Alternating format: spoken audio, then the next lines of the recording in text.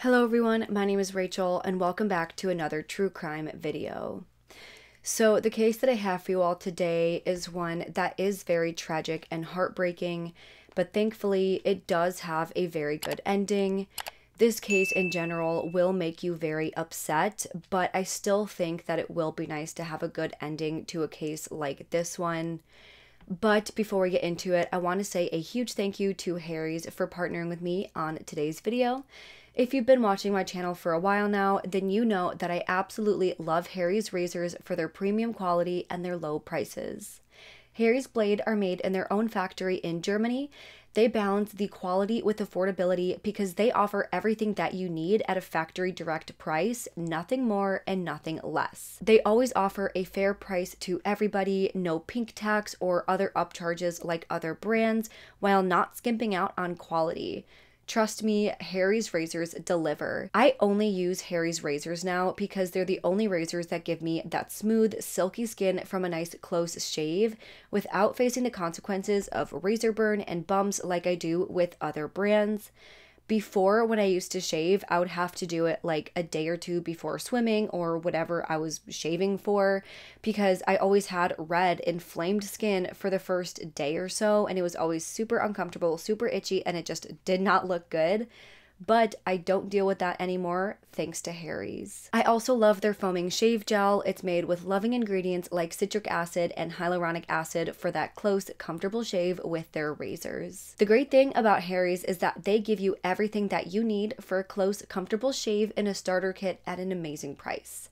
If you use my link down below, you can get your Harry's trial set for only $5. That is a $13 value, so again, make sure you use my link down below to get yours for only $5. Thank you again so much to Harry's for partnering with me on today's video. With that being said, let's get into the case. Today, we are going to be discussing the amazing survival story of Abby Hernandez. Abby Hernandez was born on October 12, 1998 in Manchester, New Hampshire. She was described by her family as a happy, kind, joyous, cheerful girl from the time that she was a child throughout her whole life. She was a sweet girl who loved animals and classic rock. She and her mother, Xenia, were both very athletic and they loved hiking together, and she participated in various sports at school. She was 14 years old at the time that this occurred, and she had just started her freshman year of high school at Kennett High School in North Conway, New Hampshire. In high school, she was beginning to study German and robotics, and she loved it. Abby walked to and from school every day. This was something that she enjoyed, and the day of October 9th, 2013 was no different. She walked to school and went about her day as normal. By 2:30 p.m. that same day, the school librarian watched as she left school to walk back home as normal. Now, Abby and her mother Xenia, they were always very close. They would always be in close contact with one another, and if Abby was going to be home late or go to a friend's house or something like that, she would always let her mother know.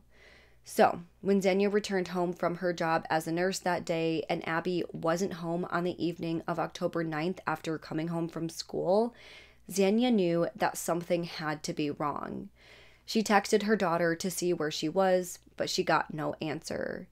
Once again, this was very odd and out of character for Abby, so Xenia immediately got worried. But at first, she tried not to panic too much. She thought that maybe she forgot her phone or she lost track of time when she was talking to friends after class or something like that.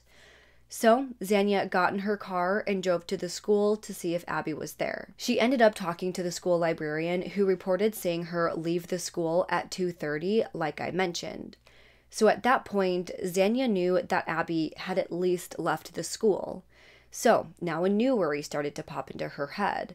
She worried that maybe Abby was hurt. What if she had an injury? What if she broke her leg? And God forbid, what if she got hit by a car? So the next thing that Xenia thought to do was to call the local hospital, but they also hadn't seen her. At that point, Xenia started to get frantic. After several hours of panicking and searching for her daughter, by 7 p.m. that same day, Xenia called the police to report Abby as a missing person. At first, of course, police wondered if she ran away, but Xenia knew that this was not the case. Again, that would have been totally out of character for Abby. There wasn't any issues at home, no changes in Abby's behaviors. Plus, this was only 3 days away from Abby's 15th birthday, and they were planning a big birthday party with a bunch of friends, so Xenia knew that Abby wouldn't have just simply ran away right before her birthday. So as police started with their investigation, they spoke with more witnesses who saw her leaving school that day. Again, Abby was last seen leaving the school. She walked through the field hockey field before turning onto a power line trail near the school. Between 2:30 and 2:35 p.m., she was seen walking along that power line trail, traveling away from the school. As she was walking, she was texting back and forth with her boyfriend, another teenager named Jimmy, with her last text to him being a heart to Jimmy. That was sent at 2:53 p.m. Using this, police were able to track where her cell phone last pinged. They found that at 3:07 p.m., her cell signal disappeared about a mile away from her house. After that, her phone stopped picking up any signal whatsoever. At this point, people around the community started to wonder if there was something going on in her personal life that would make her want to run away. Maybe she was dealing with mental health issues that nobody else knew about. Her friends all said, though, that she was her fun, silly self, that she was goofing off the very day that she went missing. None of her friends or anybody close to her got the impression that anything was off. It was really just people around the neighborhood who were wondering if maybe she did run away. Police also looked into the communication between Abby and her boyfriend around the time that she went missing, as well as throughout their relationship, to see if there was anything going on there. Was there jealousy in the relationship? Was there some jealousy issues that made them think that her boyfriend would want to hurt her? Over the months that followed, police looked into everybody in Abby's inner circle. Outside of her boyfriend, they looked at her family members, her friends, her classmates, literally anybody in her life that she had even been acquainted with. And they found out that nothing pointed towards anybody in her inner circle being involved whatsoever. They checked on the locations of everybody that she knew at the time that she disappeared. They followed up on the various alibis that they were getting, and at this point, it really seemed that she just disappeared without any trace, and nobody that she was close with had anything to do with it. Police also found the surveillance video from the school that did show her leaving, and based on what she was carrying with her, it didn't look like she had enough belongings with her to show that she wanted to run away or be away for an extended period of time. They also checked her bank account, and there was no activity there either, so nothing was pointing towards her wanting to run away or being away for a long time. Xenia spent the following months tirelessly searching for her daughter. She went outside and retraced every step that she thought Abby could have taken. She searched on foot. She drove around looking for clues. She did everything in her power to find her missing daughter. She was desperate. Then, by November 6, 2013, Xenia found a sign of hope. On this day, she opened her mailbox and she found a letter from Abby. The letter was postmarked on October 23rd, almost 2 weeks after her disappearance. When opening the letter, Xenia said that she could tell that it was Abby's handwriting. And the investigators did determine that it was her who wrote it as well, based on the tone and the handwriting. They also found her DNA on that letter as well. Xenia said, though, that even though she could tell she wrote it, it felt off. She was worried if maybe she was forced or coerced into writing it. She didn't feel like Abby was just out there writing on her own free will, hiding out somewhere and writing letters to her family. The letter reads as follows. Dear Mom, I miss you and I love you so much more than you could imagine. I'm sorry I did this. I've seen the newspapers and TV news, and to answer your questions, yes, I'm alive. I'm safe and I'm healthy. And she wrote heart throughout this entire letter. I really miss you, Mom, but I won't tell you where I am. I love you so much. Please stay strong for me. I'm staying strong for you. I've come to realize that along with love and courage, hope can speak louder than fear. Please don't lose hope. Hang in there for me, Mom. I had a dream where I came home and gave you the biggest hug ever.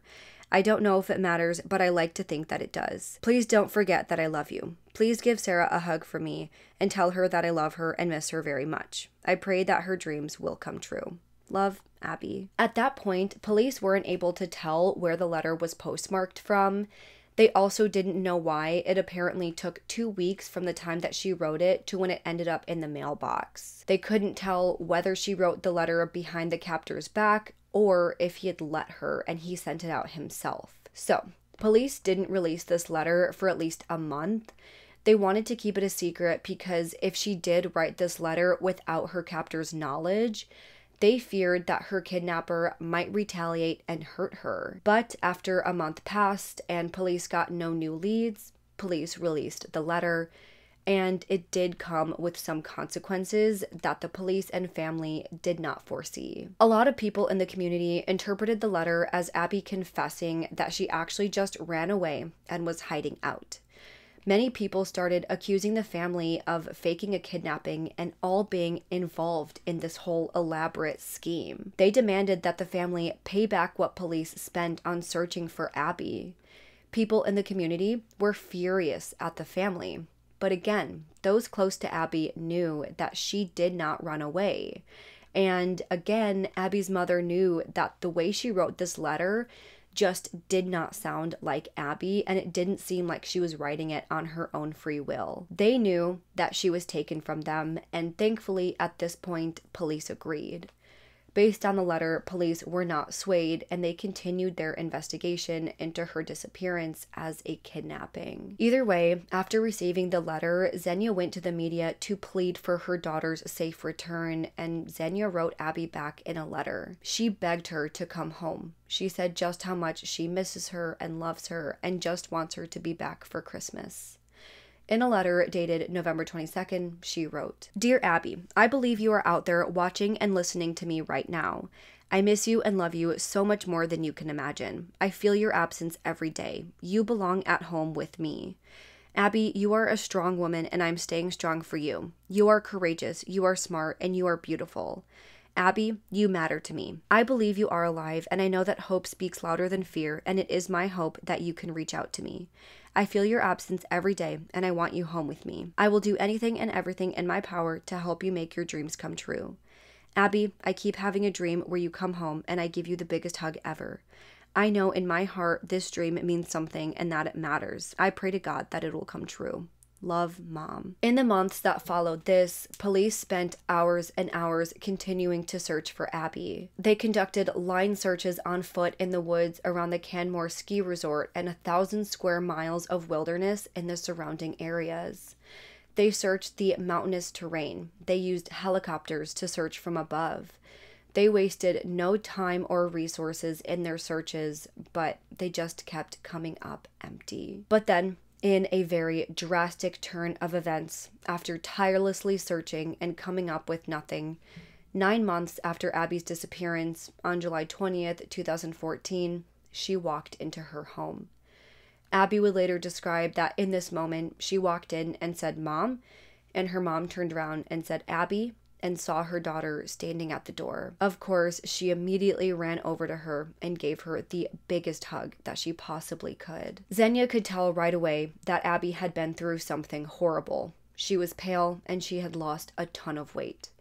She could just see that the immeasurable amounts of stress had changed Abby's appearance. After Abby's disappearance, the family had actually set up a security video outside of the house, and this camera actually picked up the video of Abby returning back home and walking inside. Of course, after returning home, there was still this entire process of contacting the authorities and telling them what happened, which is just another thing that Abby had to go through that is absolutely traumatizing, having to relive what she went through and telling the police everything that happened. After the days of her return, she met with the police a few different times and she gave the story of what happened to her. She said that she was kidnapped, held in a shed, where she was tortured and abused for 9 months straight. On the afternoon of October 9th, 2013, Abby was walking home from school, as I mentioned earlier. On this day, however, she happened to be wearing some new boots that she was still breaking in without socks, so they were hurting her feet.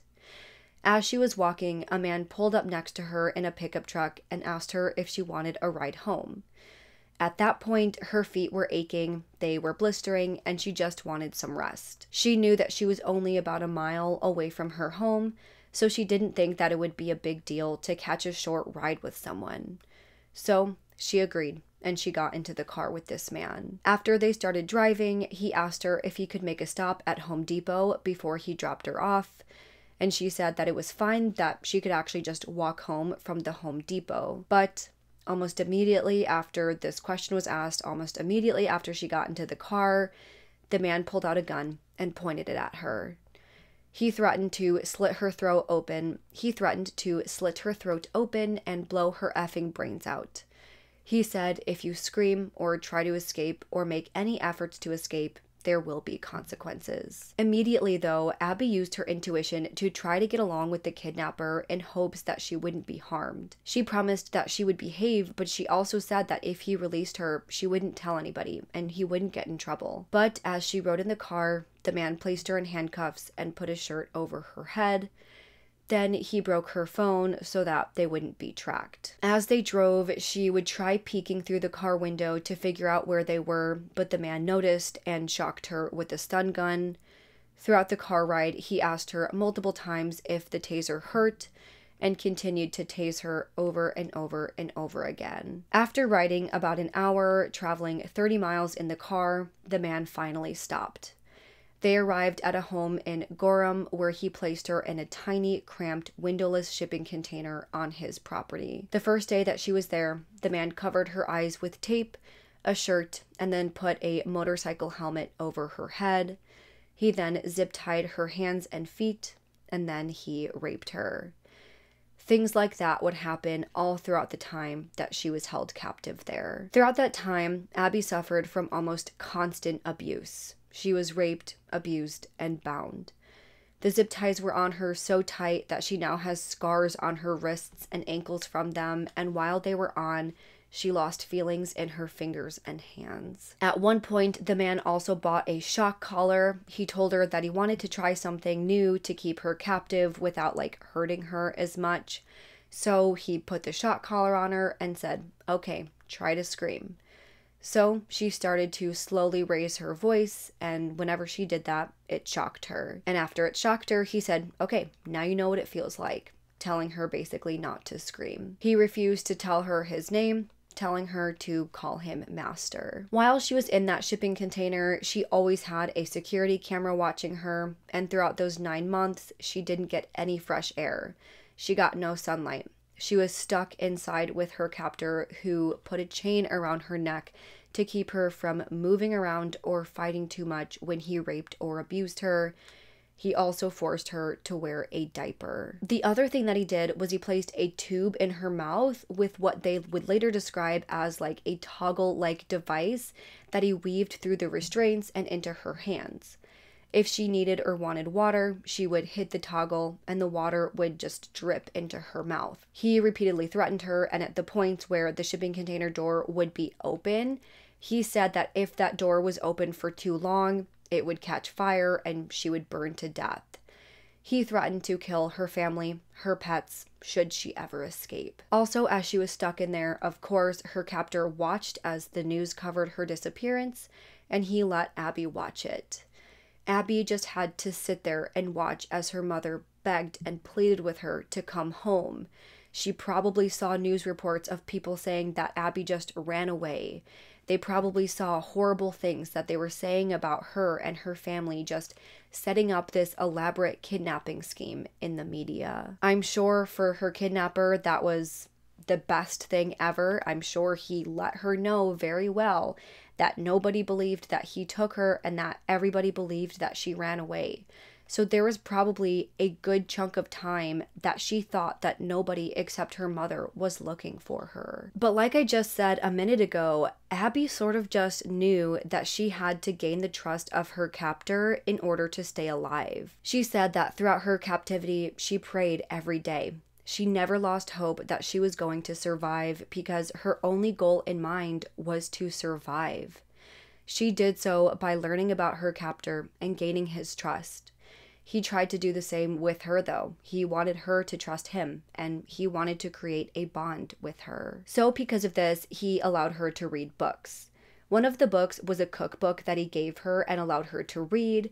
In that cookbook, she actually learned his name, Nate Kibbe. That was because the name had been written in the cookbook and he didn't realize that it was written in there because, again, he didn't tell her his name. He didn't want her to know his name, but it was written in there and he didn't realize it. So the entire time, she just went along with whatever he wanted and pretended to feel connected with him. While in captivity, he actually allowed her to write that one letter to her mom, but the one that she sent was actually the second draft that she had written. When writing the first letter, he instructed Abby to make it sound like she had run away.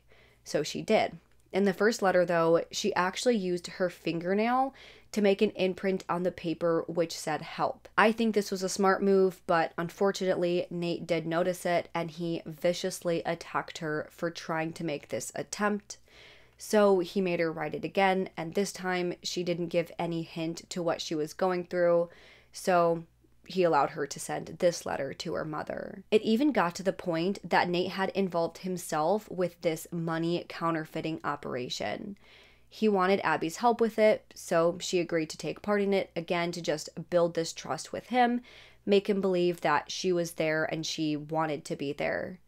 The two made counterfeit money together, and again, Nate started to feel like Abby was sort of his partner. However, at one point, Nate had hired a sex worker, and he tried paying her with this counterfeit money. But after that encounter with the sex worker, he received a phone call from her. She told him that she had just been apprehended by the police after using the money that he gave her at a local Walmart. She found out that the money that he gave her was counterfeit. She told Nate that she told the police that he was the one who gave her that money. So she said to be careful with what you are making in that basement because police are going to be searching his home soon. What she didn't know was that he was actually holding a young teenager captive. In reality, she just thought that he was making fake money and she was pissed about it. But this spooked Nate enough that he was really worried that the police were going to be showing up soon. So, on the evening of July 20th, 2014, he told Abby, "Police will be here. I have to get rid of everything, including you." At that point, Nate thought that he terrorized Abby enough that she wouldn't tell the police. He made her promise that she wouldn't tell anybody, and because of those 9 months that she spent gaining his trust, she promised not to tell anybody, and he believed her. Thank goodness he thought that, because that evening he took Abby to his car and drove her to an old abandoned road in North Conway. This was just down the street from where she was kidnapped 9 months earlier. As Abby got out of the car, she was just relieved to finally smell the scent of fresh air. She was happy to be outside. She was happy to not be chained up and confined anymore. She walked the remaining mile back to her mother's house and walked in through the front door. So now going back to the weeks following Abby's reappearance. Abby was actually really scared to give the police the identity of her captor at first. She initially told the police that the man who took her was a heavy-set man with a darker complexion and a Massachusetts accent. But Xenia would later tell the police that Abby wasn't initially truthful. Abby confided in her mother that she knew the name of the man who took her, and she knew that law enforcement would be able to identify him and his location if she gave his name up, but she was scared. So, about a week after her reappearance, she finally came clean to the police. She told them that the man who kidnapped her was Nate Kibbe. She described what his residence looked like, as well as what the inside of the shed looked like. She was then shown a photo lineup of 8 men, including Nate Kibbe, and she immediately identified the man who took her. She said that she was 98% certain that this was the man who took her. So, because of her identifying him, police were able to track him down and he was arrested. In total, he actually faced 205 different charges, including kidnapping, sexual assault, robbery, criminal threatening, illegal use of a gun, and illegal use of an electronic restraint device. Initially, his bail was set to $1 million. After that, he waited in jail for 2 years while working with prosecutors to come up with a deal. Ultimately, he worked with prosecutors to plead guilty to 7 felony charges, including aggravated sexual assault, kidnapping, witness tampering, and criminal threatening. At his sentencing hearing, Abby mustered up the strength to face Nate and deliver a victim impact statement. She thanked him for letting her go, but she let him know just how much his actions have affected her life. I was told that I would have to give a victim impact statement and that I would have my time in court to talk. It seems like forever. 2 years have gone by, both fast and slow in different senses. But I often think about Kibby, and what he did affects my life on a day-to-day basis. My name does not mean the same thing anymore that it did before October 9th. I'm attending school, and I'm afraid to let anybody know what my last name is. Nobody knows what my last name is. I fall asleep thinking about you, and some people might call you a monster, but I've always looked at you as human. And I want you to know that even though life became a lot harder after that I still forgive you. That I wish things didn't have to work in the way that they do. But I need to be safe, and so does my family. And I want you to know that I did not do this to you. I did not put you in prison. You put yourself in prison. So I can't carry that blame on my shoulders when it's simply not true that I put you in prison. When you decided to point that gun at me, that was not my choice. It was not my choice to go to your house. It was not my choice for you to rape me. It was not my choice for you to threaten me. You did all that yourself. I don't want to talk down on you, and I hope that you don't think that I am. I'm just telling you the truth. Because sometimes I feel like I wear this whole thing like a millstone around my ankle. Sometimes I still feel like I'm chained, and sometimes I don't feel like I'm completely free. There are certain aspects of my freedom that I can never get back. But in the same aspect, I want you to know that I appreciate my freedom because of you, and that I enjoy and appreciate life because of you, and that I never look at sunshine in the same way, and that I never think about fresh air in the same way. And I also just want to thank you for giving me my freedom back. At the sentencing hearing, he was given a sentence of 45 to 60 years in prison. Hopefully, he will never get out. Hopefully, he will never see the light of day again. Hopefully, he dies behind bars and suffers even more than what he forced Abby to suffer for those 9 grueling months. As of 2022, Abby has moved on with her life. She works as a hairdresser and she has a young son. There was also a Lifetime movie made about her case where Abby actually worked with the film crew to create the movie. She said that it was really difficult to relive the worst time in her life, but it was healing to get her story out there and to tell the world what a monster her kidnapper was. So this is all of the information for this case that I have for you all today. Obviously, what this young girl had to go through is just unimaginable. The trauma that she must have had to overcome is just incredible. But the amount of strength that she showed during and after this whole ordeal is truly amazing. The fact that at 14 years old, her intuition told her exactly what to do and it worked is just incredible to me. I'm sure that this is going to take a lifetime to heal.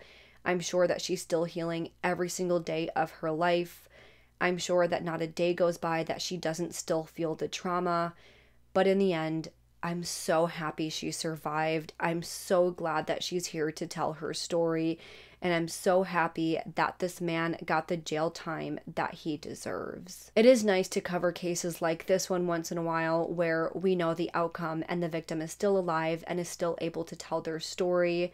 So that is why I chose to cover this case when I stumbled upon it. But either way, I want to know what you guys think about this case. Do you think that he got enough jail time?